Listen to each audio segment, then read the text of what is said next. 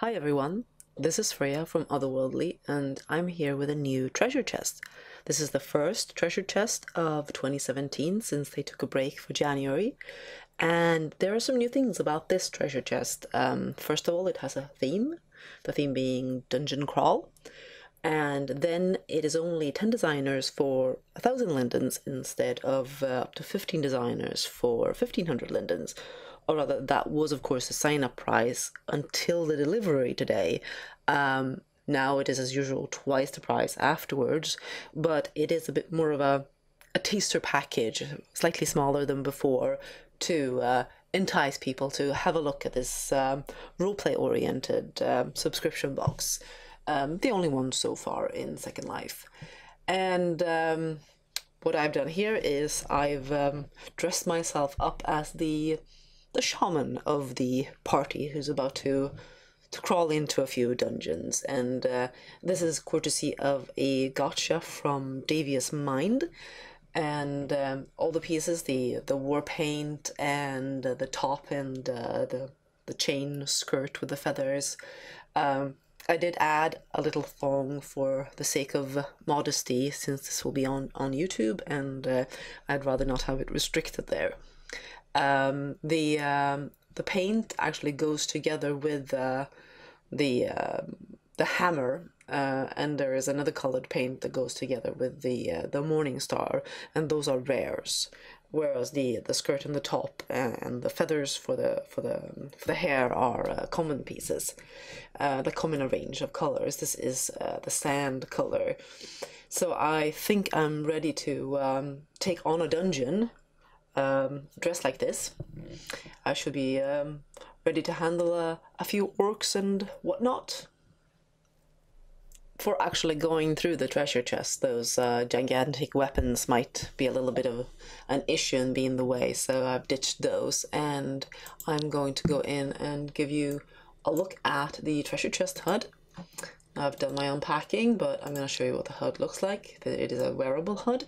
Of course it is a HUD, but rather it's a HUD and not an object that you res out. And you've got your 10 designers with little pictures showing little previews. You can get in close and see what they are, and then you can click the individual designers to just get one piece at a time, or you click in the middle to get all the loot. And Unrepentant is late. They have a little gift included, but they don't have their full price included yet, so we'll have to do a post about that and update later on. So but we do still have 10 items then, since they did include a preview, and I think we'll start with that one, the Rogues preview box. Okay, and it disappeared itself. And we have a wearable knife, and we have a wearable knife at the waist. So I'm just gonna go in and do some little fiddles here to get you to see these better. And these look like they are meant to be sort of obsidian blades, I think, with leather wrapping on the side and a nice little handheld version. And I do like that these aren't at all, you know, the huge overdone knives that you sometimes get in Second Life. You do need some sort of belt to go with it, some sort of loop that it could go through. But I really like the design of these knives, I have to say. Of course, now I managed to stab myself. Oops. That looks like it might be fatal. But that is a really nice little preview, and they've said that the actual release is going to be a lot more, so I will be very interested in seeing what the rest of the Rogue looks like. And they said it might be done today or in just a day or two. After that, we have Rowanwood, the Dungeon Entrance Ruins set, and I do love Rowanwood's props and decor. They're always in a nice sort of fantasy roleplay style, and I have had a lot of fun with them. And this one definitely looks like it could be a lot of fun as well. Let's have a look in here. So this is something you could set up together with a build, perhaps. And it has, I think, a workable door, or no?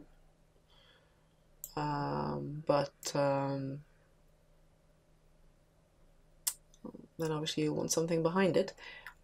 This is a very nice piece. I could definitely see incorporating this into a build.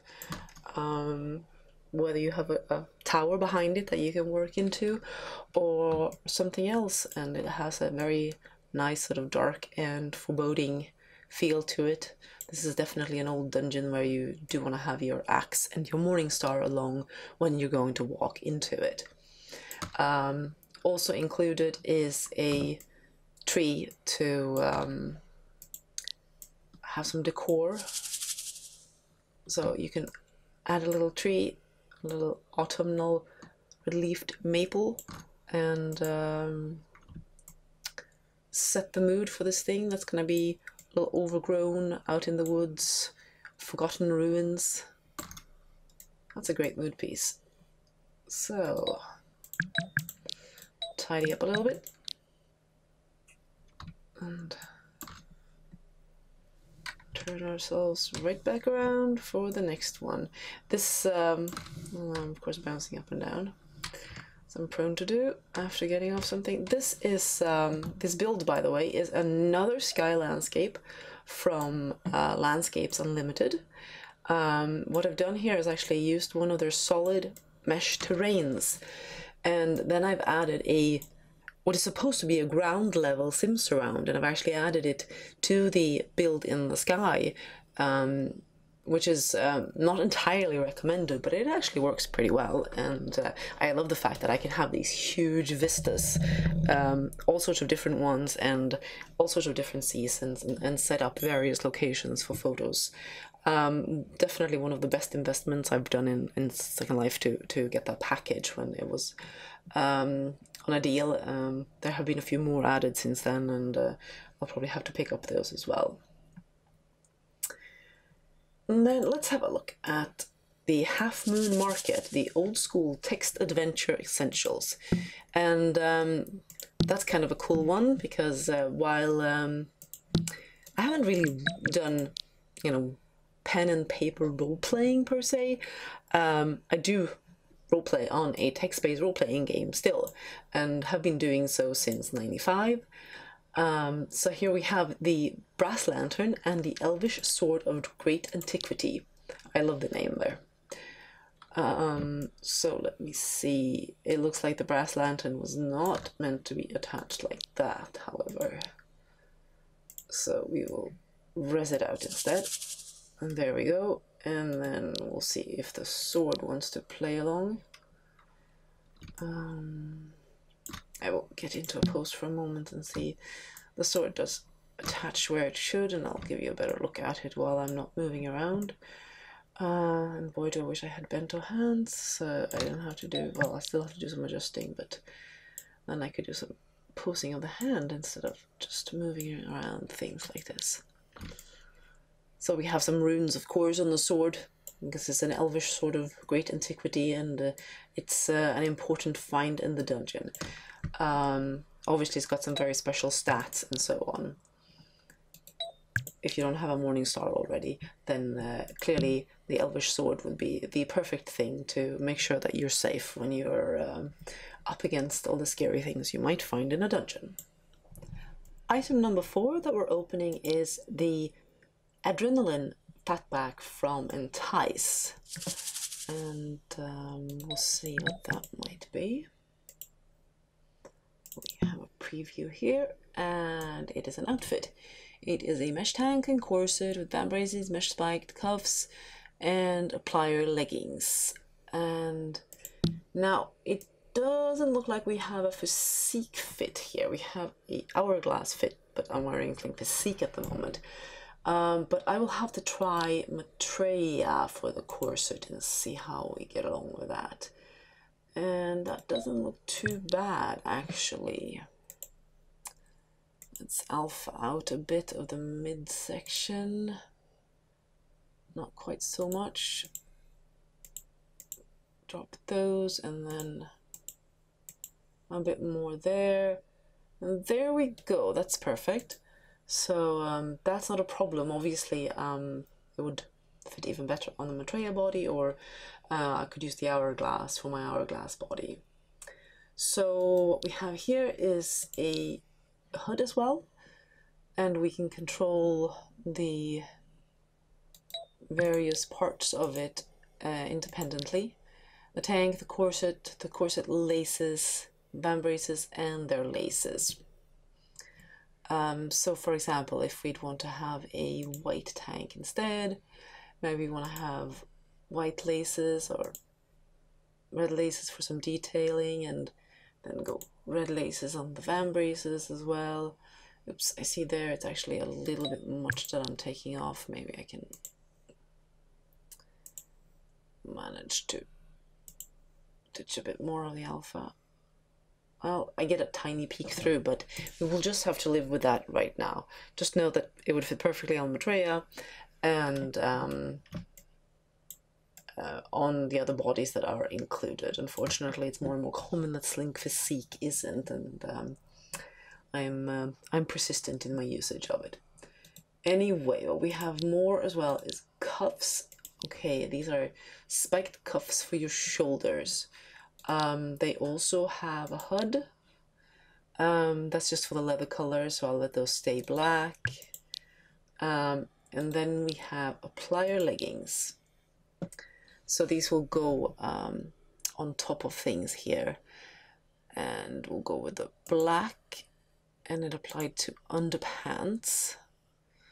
So I will turn on underpants.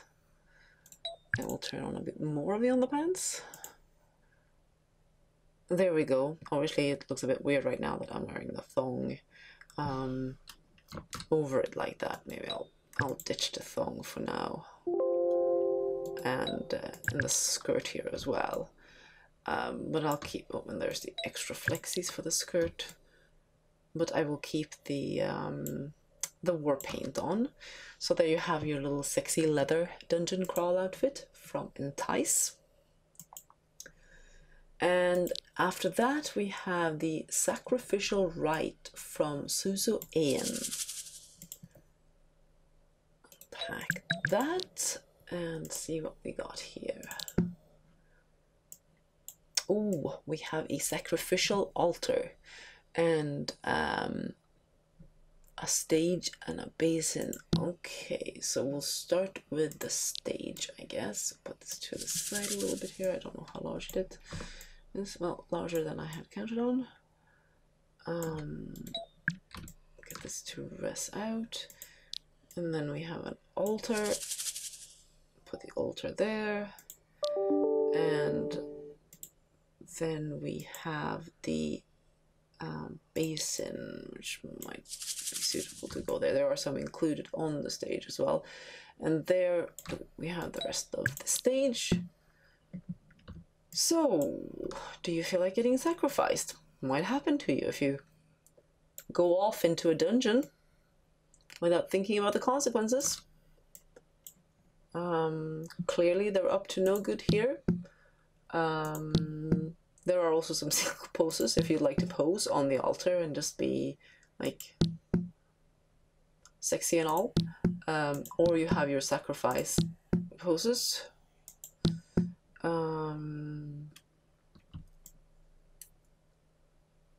Looks distinctly uncomfortable. Or unnerving perhaps. But this is definitely a very cool set as well. Really nicely done. I love the feel of the altar. This is something you could stick outside or within a build, and I love the detailing here, the stone here on the altar.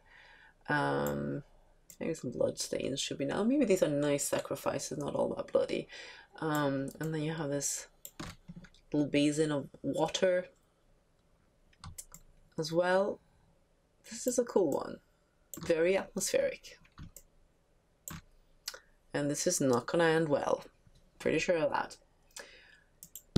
So, let me see about rescuing myself. promptly clearing out the altar. And back in I go to see what we have next. Anachron, torch dispensing scone. And you can look at my butt in the meantime. There are some small fit issues in the back I can see with the Maitreya on the physique body, but that is entirely to be expected. So here we have a basically a wall scone, I guess. Something that you can set on a wall at least. Let me see how. Yes, you set it on a wall like that, and then you click it, and you get your torch, and then a new one spawns, and there you're set. You're ready to go deeper into the dungeon. That's very cool. And I like the fact that it's using the auto attach and everything. So in terms of having this as a sort of roleplay item and having this in your castle or dungeon build, that's really excellent. I like the props that Anachron are coming up with. They are definitely very roleplay oriented, and they know their stuff. I kept a hold of the torch for now, just in case we run into any nasties in the remaining packages. Mind you, the next one, the Sapphire Axe and Headdress from Ursh, doesn't sound like you'll be hiding any monsters precisely. You never know though, could be a surprise.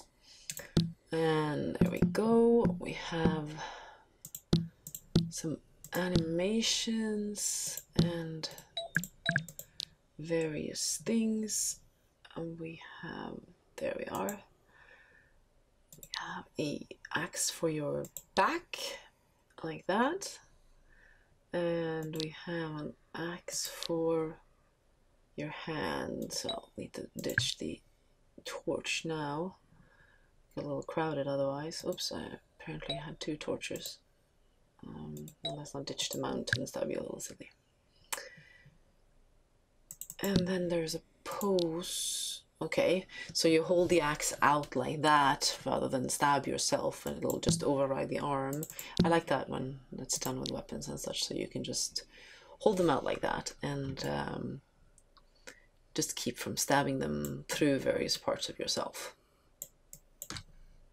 That looks nice and menacing as well, should keep you safe on the dungeon crawl too. And then we have the headdress, which doesn't show up an awful lot with this hair, I'm afraid. This hair, by the way, is one of the group gifts from Truth's VIP group. There were 2 of them for this month, and I really like the way this braided updo is done. I see that there is a hair actually, so maybe we will switch to that one and see if it shows off the headdress any better. We will skip over Cubic Cherry for a moment and go to Adonis and try the Valyrian hair. And we will go for copper because I am wearing a red style as it is. Unfortunately, that did not improve the situation with the headdress. So I am going to have to show that without a hair, I think. But here what you have is a bit of a tough chick look, I think. Might work for a guy as well. It looks like it would be editable actually. Let me see if it is. No, it is not mod. Is it resize scripted? It is resize scripted on the other hand. So yes, this would work for a male avatar as well, although I think it's something about it feels a bit feminine. And I will just ditch that as well for a moment to show you the sapphire headdress a bit more close up. So you have a nice big stone there, and various bits and pieces that are sticking into my nose. Not an uncommon problem. I have a bit of a big nose in as well. So there you go, and that kind of matches some of the detailing with the gold on the and the axes as well. And I think I'm gonna ditch that and get myself back into, it's the wrong one. No, there's the other one. There's the other axe.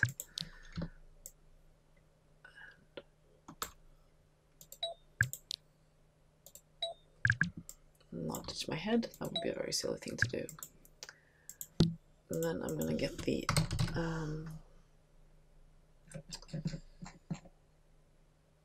char hair back on again. And there we go.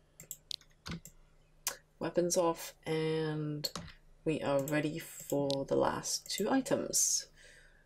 We have our treasure chest. We have the pixie orbs from Cubic Cherry.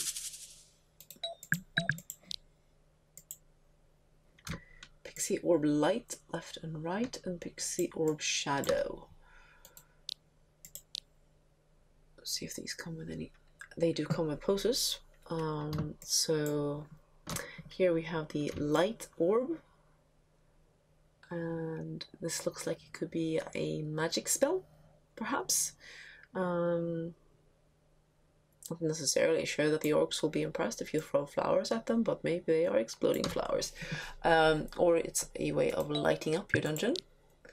And then we have the shadow orb as well, which is a darker version with black roses, or dark red roses and black orb like that. A bit more black magic perhaps. These are really cutely done, I have to say. Not strictly sure they're dungeon crawly, but they're definitely magical. And it's entirely possible you could construe them as being a spell of sorts. So very nicely done as well. And then we have our final item, which is the 1313 Worn Hide Mask Unisex. Okay, so we do have one item here that is stated as being unisex. Other than that, obviously the props are unisex. I don't know if the rogue's set, once it's finished, will be unisex. The torch is unisex. The axes, I think, could work as well. Size might be an issue. And then we have, and the hair, as I said, felt a little feminine to me, but might work anyway. So we have a fresh hide mask and a worn hide mask. Fresh sounds a little gruesome. Okay, it's not that fresh. And as usual, this is not necessarily a great fit with hairs, but I'll pull it out a little bit more to show you. And this is actually not a bad fit with like a shamanistic outfit, I think. And it has a texture change HUD. So you can have various animals, and it's in two parts, so you can mix your animal skins as well, like that.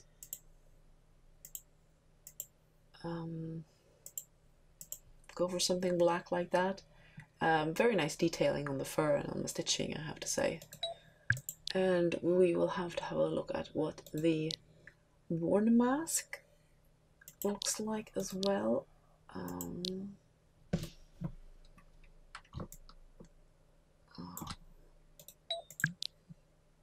Pull that one out a bit. Well, straight out would be better than... Ah, I see. It's actually has some bits and pieces that have fallen off. Okay, that's why there's a mirrored version. This one has the option that you basically have one side that shows more of your face because a piece of it has fallen off. I'll show you the ad as well. Fresh mask, torn mask, mirror, torn, multiple hide and leather options to choose from, mix and match items. There we go. Out of this pose, and I'm going to give you a bit of a summary before I'm finished. So there we have it. This was the Dungeon Crawl treasure chest for February, and it was a 10 for 10 or 10 for 1,000 linden set, so there were 10 designers. We had quite a nice mix, I think, of wearables, including an outfit. We had a hair, we had some accessories, and we had some very nice props. Overall, I think that the designers had done a pretty good job of getting the theme of it, dungeon crawl. There were some that were a bit less dungeon crawly than others, of course. But, you know, how do you make a hair dungeon crawly? Well, yes, giving it some sort of attitude as an adventure and thing like that. It can obviously fit for other things as well, but it's very difficult to precisely identify it as a particular genre. I think that it was a nice idea of perhaps slimming down the box a little bit for this time, testing out, getting more people to see what it is about, hopefully. And I do like the idea of a theme because some of these pieces will go together for sure. And there will of course be a post to go with this, but I don't quite know when the post will be up because we're trying to upgrade our web software and it's not being entirely cooperative. So there may be some delays on that, but I will put more details on the video if it delays beyond a day, certainly. And of course there will be then photos to go with the post as well to show one of the sets and give details on the things that I was, you know, wearing to start with and so on. So I'm excited to see what the next theme for the treasure chest will be, and don't know, as I said, whether that will be a round with 10 designers or more. I certainly think there are more designers that should be trying this out, and perhaps generally when it comes to fantasy and roleplay, where branching out a bit more, there's a lot of accessories being done. I mean, this one wasn't bad, it was nicely balanced, but in general, if you look at fantasy gotchas and such, there are a lot of pure accessory sets and maybe not so much clothing to wear with them. So I do hope we will see a bit more clothing, and you know, I know it's difficult to do things both for, you know, it takes all the time to do things for both male and female avatars, but I'm sure the guys out there would love to get a few more things as well. But that's it for me for this time. Until the next one.